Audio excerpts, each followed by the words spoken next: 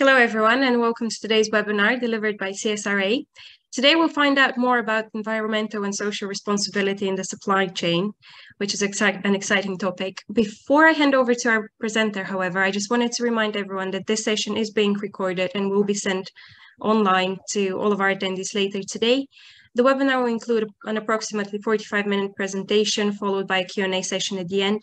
Please use the chat function to submit all of your questions, and we'll make sure that those get answered. I also want to thank our Hexagon, who are the sponsor of today's webinar.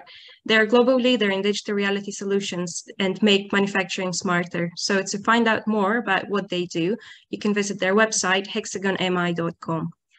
Now, without further ado, I will hand over to Richard, who will lead today's presentation. Over to you, Rich. Thank you, Lena. Thank you very much for that introduction, and good afternoon, everybody. So my name is Richard Collins, and I'm the co-founder and SEO and CEO of CSRA Accreditation, which I'll talk about a little bit in a minute. But today I'm going to talk about environmental and social responsibility in the supply chain. And I really want to kind of emphasize that this is now not a kind of nice thing to do. It's now in many ways becoming a kind of mandatory requirement to engage up and down the supply chain around what your organization is doing with regards to its own environmental and social responsibility, but also in terms of things like the race to net zero and the scope 3 requirements as well. So what I'm going to do is I'm just going to run through my slides and then take you on a little bit of a journey.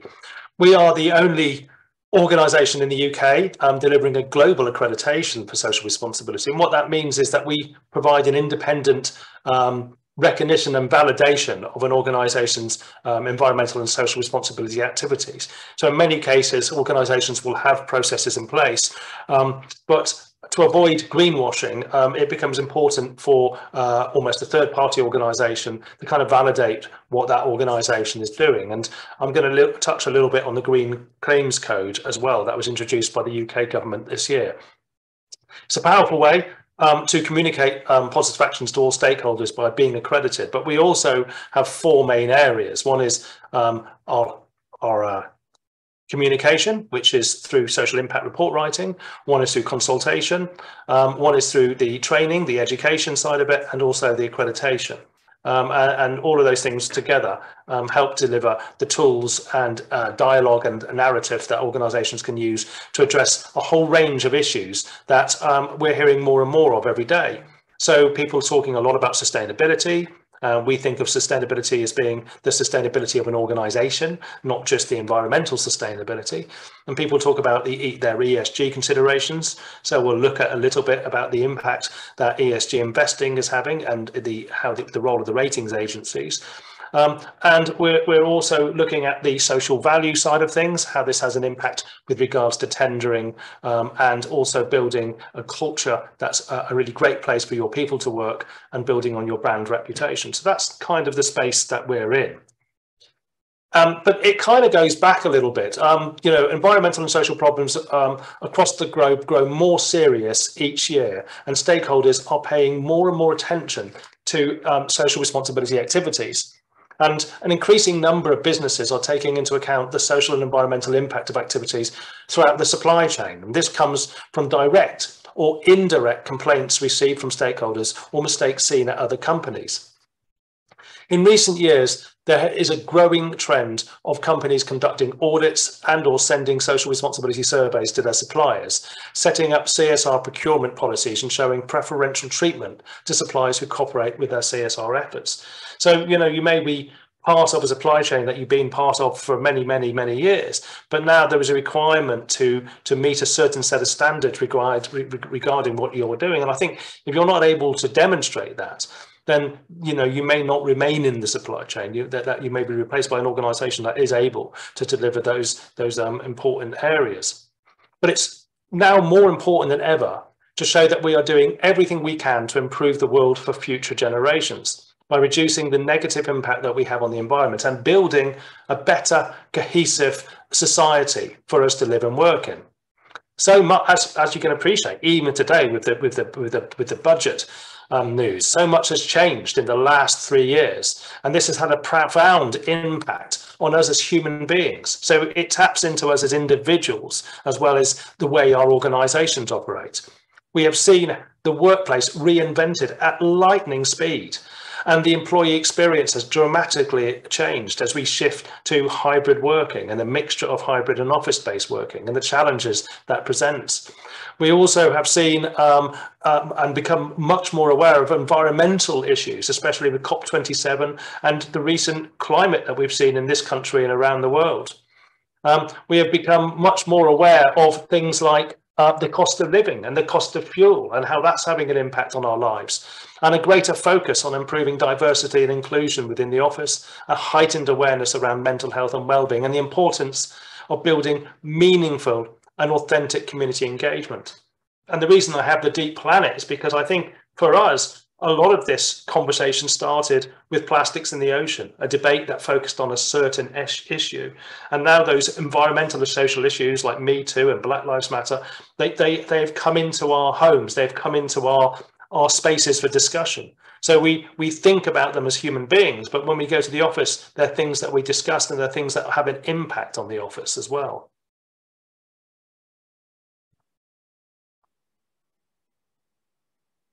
So I think it's very important to effectively build a responsibility policy.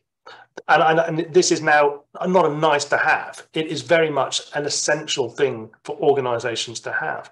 And in many ways, from our point of view as an accreditation body, we have seen, for example, that organizations already have a lot of stuff in place, but it's scattered and they can't quite see it. So it's a question of how we can pull that all together and create a policy or a strategy around it that we can then communicate both inwardly to our people, to our employees, but across the supply chain and ultimately to our customers and to consumers as well. And this is all about how we can mitigate risk. So if you develop a strategy that's aligned with your business vision and mission, you can then use that strategy to benefit your organization's risk management. So managing risk is a proactive process to avoid issues that can damage your business. And the entire ESG agenda, the environment, social and governance agenda, is exactly that. It's about rating agencies looking at an organization to see whether they are a risk or they are an opportunity for investment markets to invest in. And if a business can show that it's transitioning towards, for example, a low carbon future, then that will be seen as a positive opportunity for an investment market to invest in. But obviously it's looking for risks, and those organizations that may have poor governance, may have poor social actions, and may be working in a sector that has a negative impact on the environment and not necessarily showing that there's a transition out of that. So good risk management may involve, of course, spending a little money now to avoid paying a lot of money later, either in terms of fines, but also in terms of lost business. And some of the key reasons why people leave their jobs is because of a feeling of a lack of purpose within their organization. So a lot of the conversations I've had recently, and I'm not going to, bang on lots about ESG. ESG is a conversation that is there. It's something that we have to think about and understand the language of it. But my belief is that you can't deliver the E without the S and the G. So in other words, if you're going to have a positive impact on the environment in terms of what your company's doing, you need to have your people involved, and you need to have the good governance in place to make sure that happens. And that means building a culture within your organization that creates the enablement to allow this sort of initiatives to blossom. So for businesses continuity purposes, you also need to ensure that your stakeholders are following your CSR principles. So in many ways, it's about sharing your best practice with your supply chain, with your customers, and with your employees as well, so that everyone is involved in the journey and putting together to deliver positive impacts. And you are only as strong as your weakest supply chain link as well. So, it may be that if you're the brand that's delivering the product and the services to customers, and you're using organizations within your supply chain, and one of which may be behaving negatively, that they may not necessarily get picked out. It may be your organization that suffers the consequences of that, because, the feeling is that you're not doing enough due diligence around looking at your supply chain to make sure that there isn't, for example, a toxic culture of bullying in the workplace of that business, or that business that you're working with is not polluting the local river or whatever it might be. So it's very important that you really look at your supply chain to make sure that they are following your sense of values and principles as well. So what is driving this? Where has this all come from in terms of the kind of the political drivers, I suppose, and the global drivers that have started to impact us? And I think what we've had for a long time were the big global pressure groups. So I'm going to touch on some of these and walk down a little bit to how these influence us. But obviously the UN was created at the end of the Second World War to keep peace and security worldwide. And then following that, we had the World Economic Forum that meets every January in Davos, Switzerland, where we're getting world leaders, politicians and academia meeting to discuss global and economic and social systems and issues. And these often tear down into legislation or regulation at some point that we have to abide by. So part of what I want to encourage is organisations is to kind of look at these things coming down the line and maybe putting stuff into place now within their supply chain while they have a choice to do it rather than having to do it. And then, of course, the G7's just met. That's the intergovernmental organisation made up of the world's largest developed economies, such as Germany, France, Italy and Japan, and the G20, which includes the G7 and looks at organisations like Argentina, Australia, Brazil, Chile, etc., etc. So when we start to look at international export and import, we are going to be subject to the countries that we work with and the requirements that they have within their supply chain about the kind of businesses that they want to do business with. So this isn't just something that we have to think about within the UK. It is a global issue.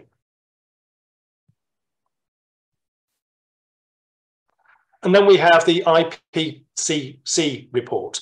This is the Intergovernmental Panel on Climate Change.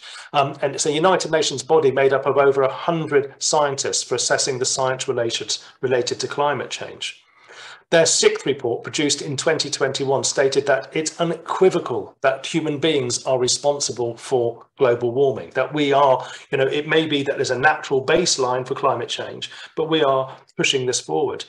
The last part, called Mitigation of Climate, quotes the term Code Red, emphasising the role of humans in addressing this crisis. The Paris Climate Change Conference in 2015 highlighted an increase of the average global temperature of beyond 1.5% will have a dramatic consequence on life-supporting ecosystems. And we've already got to 1.8% in terms of the variation of change, which is beyond what has been recommended. During COP26 in November 21, countries have put forward pledges to reduce emissions that are insufficient to limit global warming. So the latest estimate post COP26 is about 1.8 degrees. And if all countries stick to their commitments. And I think we've seen in the news recently the significant difference the war in Ukraine has made on climate change, just in what's happening in that one area. But the sad thing is the message hasn't changed much since the first IPCC report in 1990, and we're now on report number 6. So this is becoming more and more urgent. We've been talking about this for decades now, but we are beginning to see the effects, and this is going to have an impact on our businesses and how our businesses operate. So the emphasis is put on regenerative impact as opposed to us just being neutral. We need to fix what is broken, and we need to do that collaboratively. And then we have the Conference of the Parties, the COPs, that have been running for 30 years. The thing is, up until 1922, and there have been 25 previous COPs, scientists more or less saying the same thing, that human activities are causing global warming. But it wasn't until the Paris conference that attendees to the COP were made up, which traditionally were made up of members of governments and scientists. But in 2015, businesses were invited to join, and this is a big sea change. So businesses and certainly big corporates have an impact, and the way that trickles down to the SME to markets also, because if you think about where employees exist, 90% of the world's employees sit within the SME markets, but those are driven by the big organizations, the big corporates as well. So big organizations are invited to join the discussion, recognizing the impact of the private sector on climate change. And it's how we mobilize the SME organizations to get behind the impacts that we're making and to make a real big difference. COP26, which took place in Glasgow in November 2021, had 4 main goals. One was to secure global net zero by 2050 and keep the increase of the average global temperature below 1.5 degrees. Keep 1.5 alive was the phrase, and that's something that we're not sure we can do. The second was to adapt to protect communities and natural habitats. The third was to mobilise finance to deliver on those first 2 goals. And the fourth was to work together to deliver the above. Now, I was at a climate change conference a couple of months ago, and it was looking at the investment markets. And interestingly, it said that net zero asset managers are sitting on $67 trillion worth of investment, that they don't know where to put it because they don't know what industry sectors they should be putting their money into. And this comes back to organizations being able to demonstrate that they are working towards net zero or working in collaboration with their supply chains to reduce the impacts they have on the planet. So that's a significant amount of investment that's sitting around waiting to be used to change the world for the better.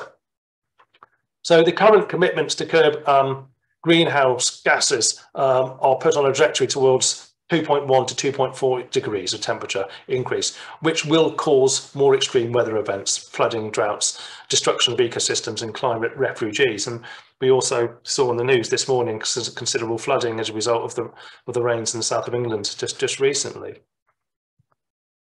And this is where we start to hit some of the mandatory requirements. And I'm sort of taking us on a journey here because I really think it's important to kind of look at those global pressures and that kind of regulatory framework that's coming down to us and how we need to act within the supply chains that we operate.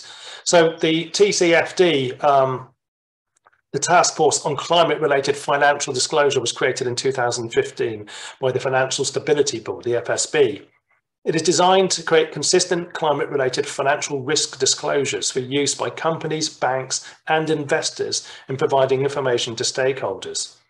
The UK government has made the process of making TCFD mandatory. So in general, this will apply to all UK companies with over 500 employees or a turnover of over 500 million. And this is expected to come down to the SME levels as well. So this isn't just going to sit at organisations that are operating at those levels. They are expected, and this is since the 1st of January 2021, to report their climate impacts to authorities the same way they disclose their financial results. So from 2023, financial institutions and listed companies must publish transition plans that contribute to the government's net zero commitment, or to provide an explanation if they have not done so. And that will have an impact on whether those organisations will be used, certainly within a governmental framework. And the kind of visible result of that, and I think if you look at Buckinghamshire and the work that BBF are doing with regards to net zero, it's about how do we achieve net zero, and why is net zero so important? It's important as it's the best way we can tackle climate change by reducing global warming. What we need to do in the next decade to limit emissions will be critical to the future, which is why every country, every sector, every industry, and each one of us must work together to find ways to cut the carbon we produce. And therein lies something that we have to think about with regards to the way that we look at our commitments up and down the supply chain. So you may have heard around the organisational carbon footprint outside of our direct control, Scope 1 and Scope 2 and Scope 3. So Scope 1 shows that direct emissions from owned or controlled sources. So that's quite easy. We can report on what our business or organisation is doing within our business. We can look at how we can turn the lights off, or how we can travel to and from work, and so on and so forth. Scope 2 is the indirect emissions from the generation of purchased electricity streams, heating or cooling. And then Scope 3 is upstream, is indirect emissions from purchased goods and materials, or indirect emissions from use of products and services. And that accounts for 87% outside of its direct control. So if you're going to report on your Scope 3 emissions, you'll need to be talking to organizations to, behind or in front of you within the supply chain as to what they're doing. And that means if, for example, you're an organization that's providing conference facilities, and you have a catering department that you outsource, then you'll be needing to talk to that catering department about the energy that they're using to provide the catering and the cost of travel or the use of fuel to deliver that catering to your organization. And on the other end, if you've got companies using your conference facilities and companies coming in to use them for their conferences, you'll be asking them to look at the travel that they're going to have in bringing people to your conference center. But they're also going to be looking to you equally to look at the energy that's being used in the conference that you're providing, the facilities that you're providing for them. So everybody up and down the supply chain will be asked to look at what their energy performance is, to provide that information up and down the supply chain to others so they can report it within their reporting. And this is where, if we're going to have an accurate commitment to 2050, and if the government is going to be able to say, look, we have achieved our net zero goals, hopefully before 2050, then we need to be able to show that we can deliver the evidence to support that we are reducing our carbon footprints. And the only way to do that is through measuring it and recording it and communicating it. And to do that, we need to engage with our supply chains to get that information together. So really, it's about external stakeholder management. What is your business doing to engage with your supply chain? It's all about collaboration. We cannot work in isolation or a silo. Your stakeholders or supply chain will have good ideas of how you can operate and work with them, constricting conditions such as legislation and permits, etc. Share your CSR visions on objectives and targets so that you can mitigate risk and are all pulling in the same direction. Encourage collaboration, co-lead innovation based on CSR principles. And I'm going to look at how we can develop a framework for those CSR principles that we can use to put together strategies that help this collaboration work. So can you name the external stakeholders in the organizations that you work? How do you currently engage with your external stakeholders? And what are the different engagement methods or the routes for different external stakeholders? So it's really addressing, do we know who they are? Do we know where they are? How are we communicating them above and beyond normal business channels? So it is about engaging with that external supply chain, helping towards organizations actively managing their impact and doing good. So keep asking them what they want in terms of CSR, because this may not just be about ESG requirements, it may not just be about net zero, but it also may be about things like tendering as well. So an organization that's putting a tender for private sector tendering or public sector tendering, in which the tender is weighted up to 30% in terms of environmental and social responsibility.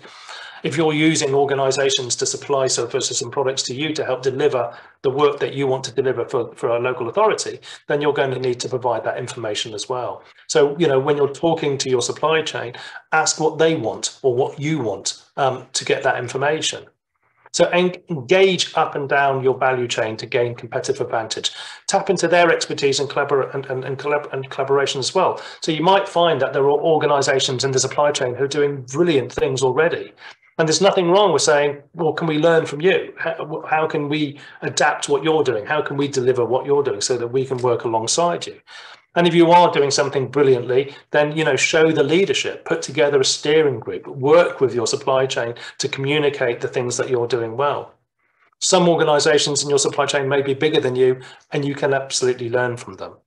And with regards to the way you communicate what you're doing, be transparent with all the good and the bad that happens to your organization. Because if there's something that you're doing wrong, not because you were doing it intentionally wrong, but something that you weren't aware of and someone pointed out, and you can then show how you're going to fix that problem, then that's a really important way of working together to say, okay, we can get things right. So sometimes reporting things that are bad isn't necessarily a bad thing. It shows that we are recognizing things that we're not doing as well as we could be, and we're working towards how we can fix those problems. And the important thing is that investors, banks will look at these credentials and these ESG scoring. This will have an impact on how your organisation, the supply chains that operate within your organisations are going to be viewed by the investment markets and by customers as well. So what is the supply chain? I think we probably all know, but for the benefit of the presentation, supply chain CSR is when companies that make up a supply chain work together to share, understand, and work to fix environmental and social problems. Generally, a supply chain is made up of multiple businesses involved in a process that extends from procurement and natural resources all the way to distribution. Therefore, in the event that one of those companies in the supply chain is criticised by stakeholders for its activities, damages may be borne not only by that one company, but the other companies within the same supply chain. So to reduce this risk, businesses generally exchange information by conducting surveys, etc., to better understand the status of both social responsibility activities that protect the business and the CSR activities that expand the business within the supply chain. This exchange of information is followed by on-site investigations and audits. So it's about building capacity and putting together processes and policies that you can use to deliver that information. If a problem is found with CSR activities which are designed to protect the company should fix these issues to comply with laws that meet the stakeholder expectations. CSR that expands the company, on the other hand, can benefit the entire supply chain by increasing competitiveness and strengthening the chain itself. This means that the promotion of supply chain CSR not only increases competitiveness for services and products, but it also increases positive social and environmental impact. And this gives prospective business partners a reason to trust and choose a company within the supply chain. While CSR focuses on taking stakeholder needs into account to combine increased competitiveness with positive social and environmental impact, supply chain CSR is about applying this concept to not just a single company, but the entire supply chain. And there are some key priority areas to think about, and part of the framework that we've developed will help you pull those together so you can understand them and see them where they're relevant to your organization. There are typically 6 priority areas in supply chain social responsibility. Information exchange regarding supply chain CSR can generally be broken down into these 6 areas. However, there are things that sit outside, and I've included employee value and community engagement as well. To put it another way, these categories represent the areas where problems are likely to occur due to negative impact of business activities and which stakeholders must often focus on. So with regards to human rights and labour rights, it's preventing forced labour, preventing unpaid labour, preventing inhumane treatment, monitoring working hours. You probably saw yesterday that Elon Musk has now decided that he wants to use I think it's is it the 6-6? Oh, I can't remember the name of the Chinese policy now, but I think it's 6 hours. Is it 9? No, 12-6-6. I think it is. But it's basically encouraging his workforce now to work, 12 hours a day or 9 hours a day, 6 days a week, for the same pay, because that's the work ethic he has. And it's complete contrary to the idea of, the Europeans and the UK perhaps looking at 4-day weeks and reducing hours, but improving productivity. Preventing child labour. So, if you're working within certain industry sectors, and we've seen this with textiles, where child labour was found in some factories, in the UK, in Leicester specifically. So it's understanding how we can look at that. Respecting freedom of association and preventing employee discrimination. So really looking at good D&I programming and policy making as well. Safety in the workplace, of course. Safety measuring for operating equipment, emergency response, workplace safety measures, workplace sanitation methods, employee health management, safety and sanitation for employees' facilities, measurements to prevent work-related industries and health hazards. And then things like environmental protection, reducing and preventing pollution, measures to reduce the emission of greenhouse gases. So that could be part of that transition measuring. Measures to protect biodiversity, and then renewable energy and resources. So again, transitioning to different ways to things like electric cars or hydrogen or different battery technologies.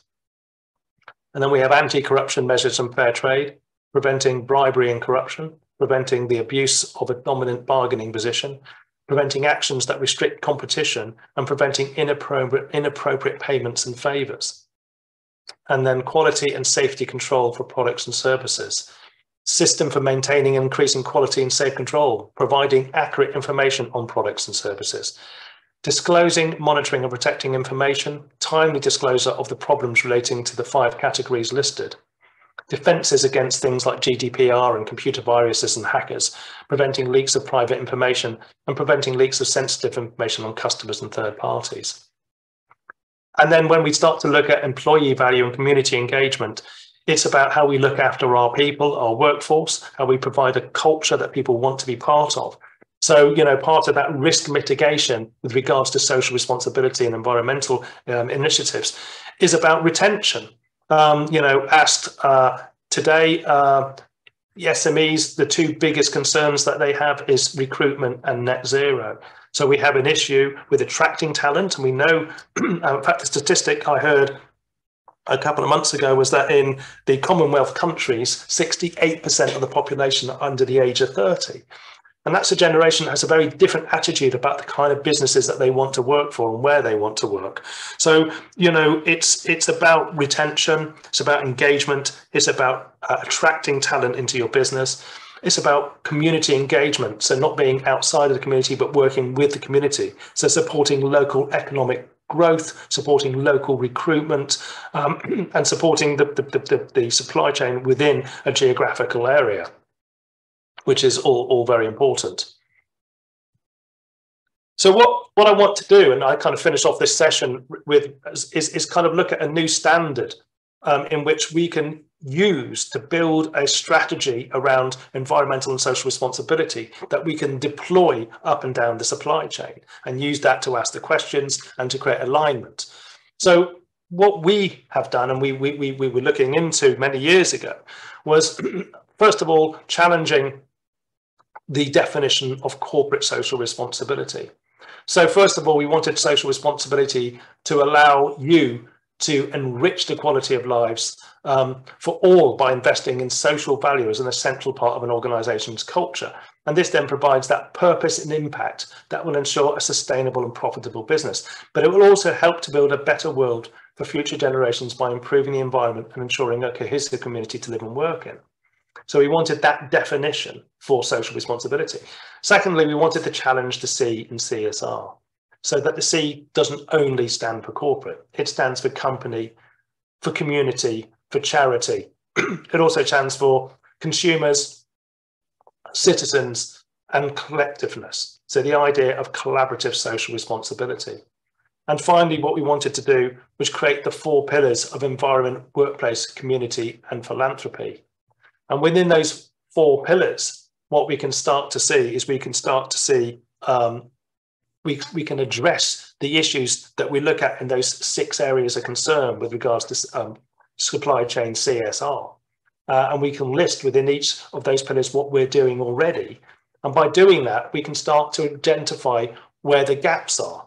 So, for example, we have addressed under the environmental pillar an area for waste, supply chain management, energy, natural resources, and travel, and then anything else that you may or may not be doing. And under the workplace, we're looking at training, labour practices, ethical practice, governance, and policies. And those policies will include a diversity inclusion policy or mental health and wellbeing policies. Under the community, we're looking at community engagement, local issues, wealth creation, projects and groups, and education. And you can see how the community and workplace pillars may overlap in terms of apprenticeships, skills training, and education. And then finally, philanthropy, supporting charities through things like volunteering, pro bono work, gifts in kind, and so on and so forth. But these 4 pillars provide receptacles in which you can look at what your organization is doing today and list those things down so you can see them for the first time. And then it's a question of how you align what those things are with organizations within your supply chain. So this might then start a narrative or a conversation in which you can create surveys or questionnaires and match also up with what's required in things like tendering or for your financial disclosures. And it will also show where the gaps are.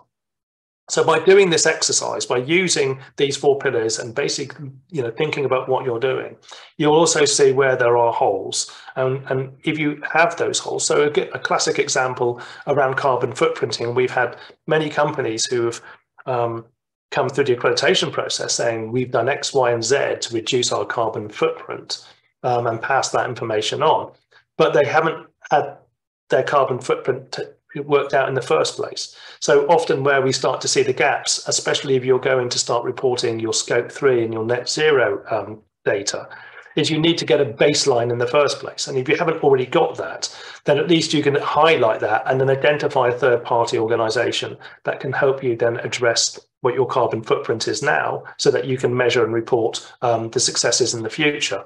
And I believe in Buckinghamshire, with Bucks Business First, that there's some European funding that goes towards free carbon auditing for your organisation. So I think you can find more information on their website about that. Certainly our organisation went through that, and it was a very useful thing to do. And what we've tried to do with CSR accreditation as an organisation is be the centre of a journey. So in other words, it's starting somewhere. We feel that the start of a journey should not be complicated or difficult, because I think it puts people off. People may not have the capacity or the money to invest in building this. So in other words, start something simple, start a process, start your journey. And then with that, you can look at how that can help to address sustainability issues, the environment, social and government issues, how it can even address and identify the sustainable development goals that you might want to align your business with. And again, if you're working within the supply chain, you may then collectively look at what those SDGs are and make a commitment to them as a supply chain. And that's also how we can then collaboratively work together to address climate change and the race to net zero, and also develop a policy and works around social value, which has a lot of pertinence when it comes to public sector and private sector tendering. So it's about a holistic approach that addresses a complicated landscape that appears to be getting more and more complicated as more and more language is used. But really, it's very, very simple. It's just doing the right thing, and that will have a commercial benefit to your organization, as well as a positive benefit to the planet that we live and work on. And those 4 pillars can be aligned to other areas like the SDGs. So you can take those 17 SDGs and align them against those 4 pillars. And then with regards to the ESG, and again, ESG is a topic that's becoming louder and louder. People are very confused about it. We sit on the All Parties Parliamentary Group for ESG and work with the government around the language and the landscape for ESG. We recently had a presentation by the FCA on regulatory framework that will be globally applied, but will only affect, the really the biggest companies. So ESG at the moment is something that is exclusively for investment markets when it comes to making investment decisions on acquisition or funds around risk and opportunities, and supporting organizations transitioning to a low carbon or to a socially or environmentally better place. It's not really relevant at the moment for the small businesses, but ESG frameworks are something that you should be looking at. And again, what we've tried to do is align the 4 pillars with the ESG criteria lists. And, by doing that, you start to deliver a level of ESG compliance so that you're prepared in case, there is a situation whether your organization or other organizations with your supply chain need to go through ESG ratings agencies to satisfy the requirements of investment markets. And what we wanted to do is really kind of make a definition between, CSR is something that builds a strong organizational culture. So that's a bottom-up approach. It's about staff engagement, staff retention, attracting talent, tendering power, building reputation, and attracting and talking to customers. and it feeds into the ESG criteria, which is really about identifying and qualifying risks and opportunities, and talks predominantly to the board of directors, the company executives, the senior management, shareholders, investors. But you'll notice at the bottom there that the same things feed into these areas. So stuff around working conditions, human rights, climate change, community engagement, zero waste to landfill, diversity, inclusion, all come up into a framework. Now we've used our framework in this case of the 4 pillars, but there are other global frameworks like the GRI framework, which is a very good framework to look at as well.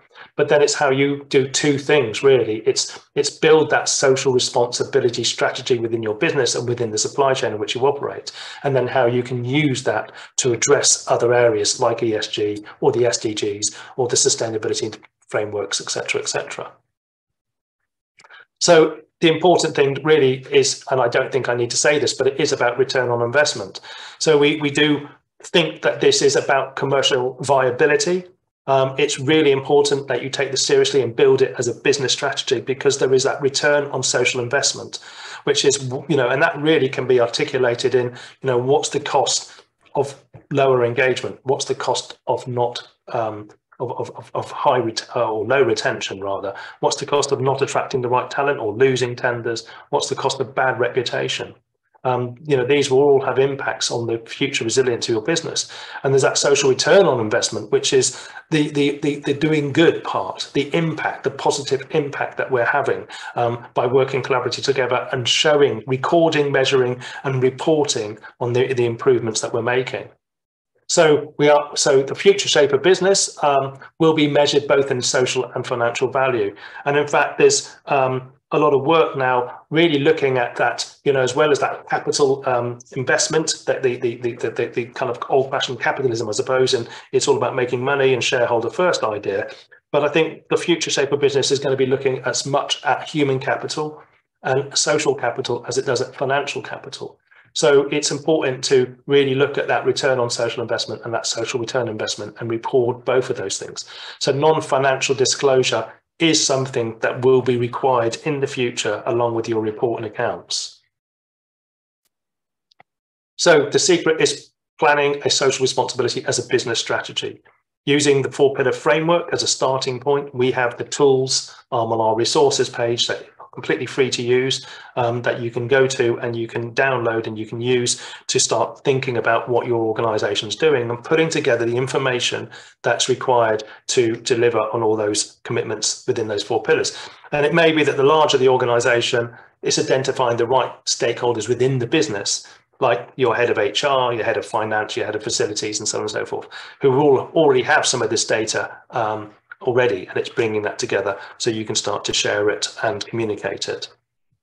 And it's about delivering a CSR policy, so identifying your own key CSR stakeholders. So something that we're very keen to suggest that organizations do is create a small steering group or an individual or individuals within the company who become the CSR enablers, and who can actually deliver the capacity and the ability to pull together the work that's required to engage with the supply chain around what they're doing and pull together a picture of where you sit within that framework and where the gaps are on what you can be doing to take that forward. And ultimately, it's all about reputation, really. So the thing is that, it's about the reputation that your organization has for its internal audiences, its employees, but it's about the reputation that your business has in terms of a supply chain reputation, in terms of business reputation, consumer reputation, and so on and so forth. And I firmly believe that kind of modern branding, modern marketing is all around, how you communicate and demonstrate your environmental and social responsibility. But the important thing is not to get involved with greenwashing or whitewashing. So it's about providing evidence that backs up your claims. The Green Claims Code that came into play this year will fine organisations that are making claims about its environmental initiatives that it can't substantiate. And already the government has identified something like 40% of websites in the UK that are making claims that they can't be backed up. And again, we're seeing this in certain industry sectors, textiles being another one I mentioned earlier, where they have a very bad record on this. So, you know, it's not about box ticking. It's not just about doing something and walking away from it. It's about making sure that you have a strategy that is delivered and that you can evidence and support. Otherwise, this is going to create a lot of damage. And I truly believe that within the ESG markets, when people stop trusting the data, then the whole thing collapses. And that's a really frightening thing to think about. So really, we've got to be in a position where the data that we provide is trustworthy and can be substantiated and backed up. Otherwise, that will have a huge negative impact on your reputation. So make sure you record and report all of your social responsibility successes. And if you're going to put future advisories in place, that makes you accountable. So you may think, well, we're not doing anything in those 4 pillars, or we're doing very, very little. That doesn't really matter, because this is about baselining what you're doing today so that you can record and report and measure it later. And if you've got things that you're not doing that you want to do, so in conversations with your supply chain about what they're doing that you would like to adopt, well, then say that you're going to do that. Then you're accountable for it. And then we can come back and look at you in a couple of years' time and say, well, did you deliver? You know, you said you were going to do these things. Have you achieved those things? So that's very important as well. And then show the impact that your CSR strategy and policy is making. So when you're working with that supply chain CSR, you know, you can collaboratively work together to show the impact that you're making as a group of organizations. And that can be used, as I say, to report your net zero commitments and so on and so forth.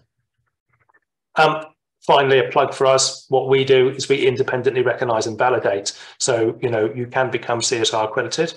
We have seen organizations that are accredited, certainly within the construction industry, who look for other organizations who are accredited because it aligns their thinking with the thinking of their organization.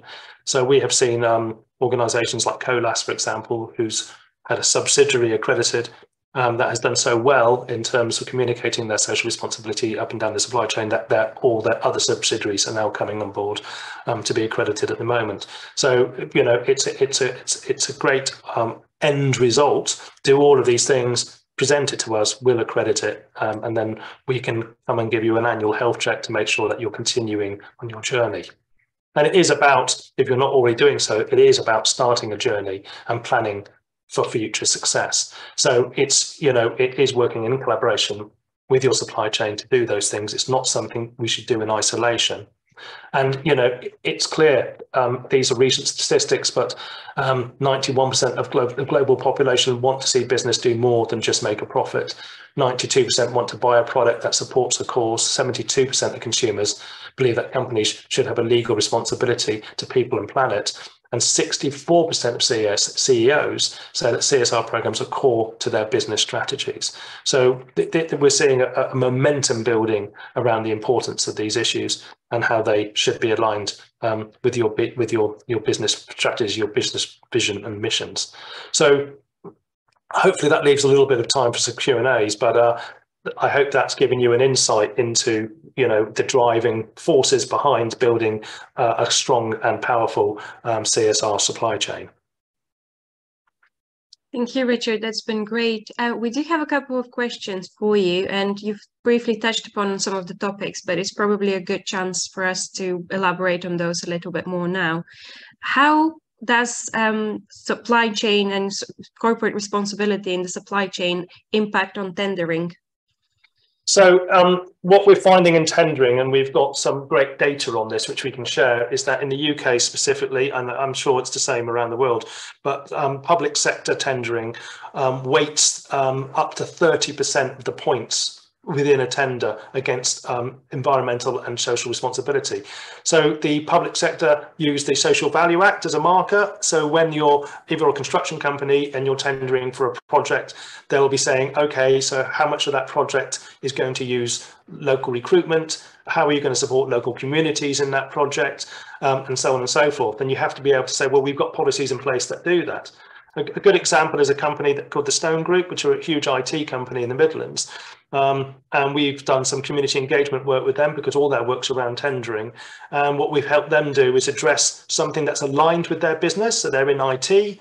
So they've developed a community engagement program around digital poverty, and they are now working with universities and schools to refurbish and repurpose technology to give away free to parents of children where they can't afford that for their schoolwork. So sometimes you can align what your business is doing with a community engagement program. And of course, you know, the tendering really does focus on environmental as well. So it's about, you know, what is your company or organization doing to reduce its carbon footprint to achieve things like net zero for that local authority. That's great. Thank you. Another question we have got is, what would be your advice if our supply chain does not respond to our requests? Well, it's a really very good question. And I think what we try and advocate is not hitting people with sticks. So it's all about the carrot in many cases, and it's about encouraging people. So, you know, not necessarily demanding that my supply chain does this, but approaching them saying, you know, we'd love you to be involved in something we're doing. We'd like your input, and we'd, you know, like to bring you on the journey. And, you know, and if all of those things don't work, then you're, you know, you are left with the stark choice of saying, well, you know, we can't afford to work with you in our supply chain anymore. We will have to find an alternative supplier to deliver that. So that's really very important as well, is to kind of, you know, there comes a point where the stick is useful, but ultimately it's about a kind of gentle approach to work collaboratively together and to encourage people to work with you. Thank you, Richard. We do have a question from Liz. How exactly do you get CSR accredited, and what are the steps and costs? Am I right in saying that we can send further information and put Liz directly in touch with you so you can give further information and support?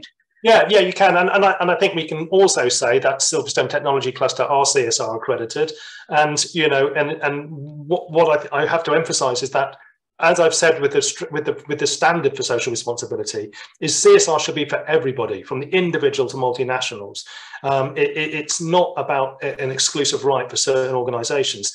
And we have an independent assessment panel of over 40 professionals, and what they keep telling us, oddly enough, the smaller the business, the bigger the impact, the bigger the environmental and social responsibility. And I think that's because sometimes bigger organizations are far too rigid, whereas smaller businesses tend to be much more flexible and dynamic and tend to deliver more CSR per head than the bigger organizations do. So some people think, well, we're too small. No, it's about numbers. If I can get 1 million people to do a tiny thing, then we deliver huge impacts. And that's why working, you know, within our supply chains is so important as well. Thank you, Richard. So to everyone who's joined the webinar, yes, we will be sending further information on how to get accredited and what the process is. At the STC, we received our silver CSR accreditation earlier in the year. So again, if anyone has any questions or wants to find out more, please feel free to reach out.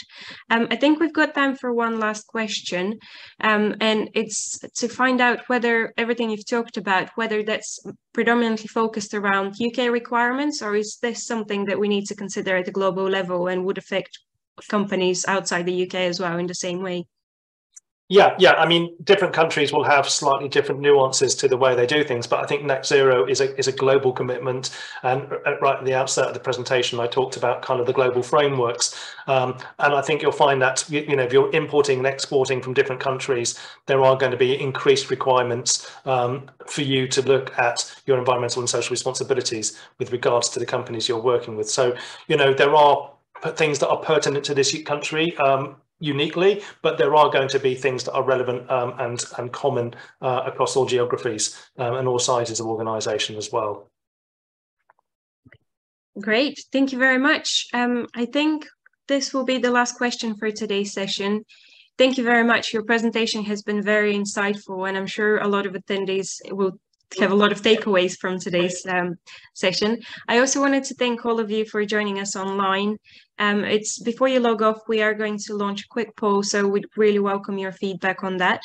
Once again, thank you very much for joining us. Please feel free to check out our website to find out more about some of the last few events of the year we've got coming up, and of course the annual conference that will be taking place next week. And we look forward to see you again. Have a lovely day. Thank you.